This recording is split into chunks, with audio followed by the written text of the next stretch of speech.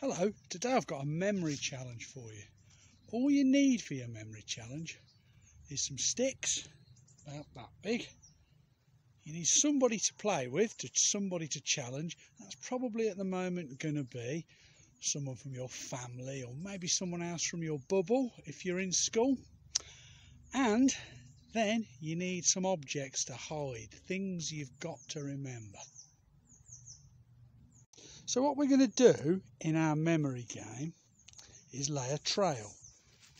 And to lay the trail, you make arrows like this from 3 sticks that show you the way to go.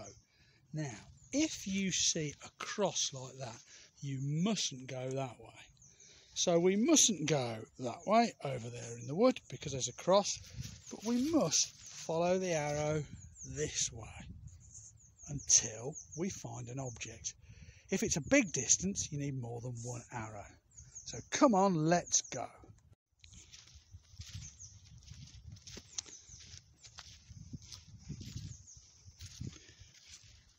What have we here? So the first object we found is Baby Monkey. So then Baby Monkey was our first object. We've got to think of a way to try and remember that Baby Monkey was our first object because there are 6 things to collect and we've got to try and remember them in order. Now, to make it easier, you could write it down, but for a real challenge you've got to try and remember in your head. So I'm going to say to myself 3 times, Baby Monkey, Baby Monkey, Baby Monkey. And I happen to know that B is quite near the start of the alphabet. Now, I don't know what the others are in alphabetical order, but that one might help me a little bit.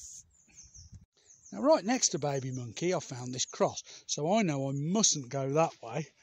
But look, I've also found this arrow, so that must be the way to go. And just up the hill, I can actually see another arrow. So I'm going to follow those, and I'm going to go on to our second object.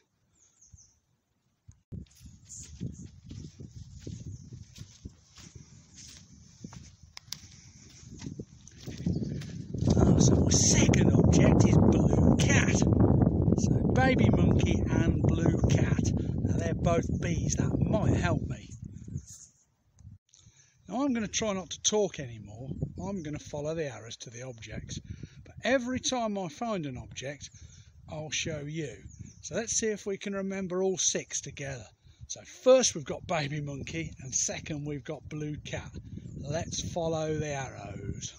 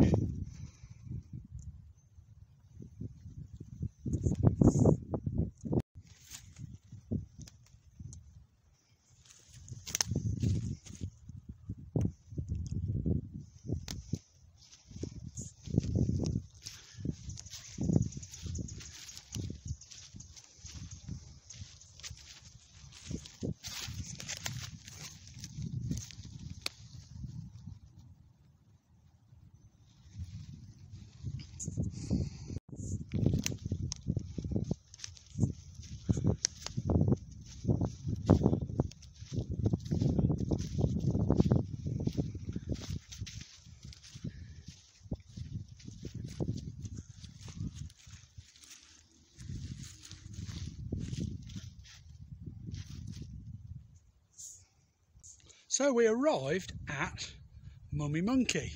So let's see if I can remember them in order.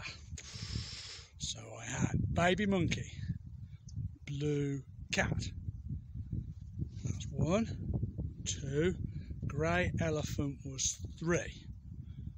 Okay. So pink bear was 4. Grey bear was 5. And mummy monkey was 6. Now I know that I put 6 out. Now it's really important to tell people how many objects you put out, otherwise they could be out there forever. And I had to work really hard to remember those things. Now to help people know it was the end of the trail, next to mummy monkey sat under her tree, I put a big letter F for finish to help everyone. Now let's see how you get on with your memory trail. You could do this in your garden. As I say, you probably need a brother or a sister, a mum or a dad, or someone else that looks after you in your bubble, and you can have fun with your memory game too. You might like to leave letters out, so you could make a word. That would be brilliant, wouldn't it? Bye bye.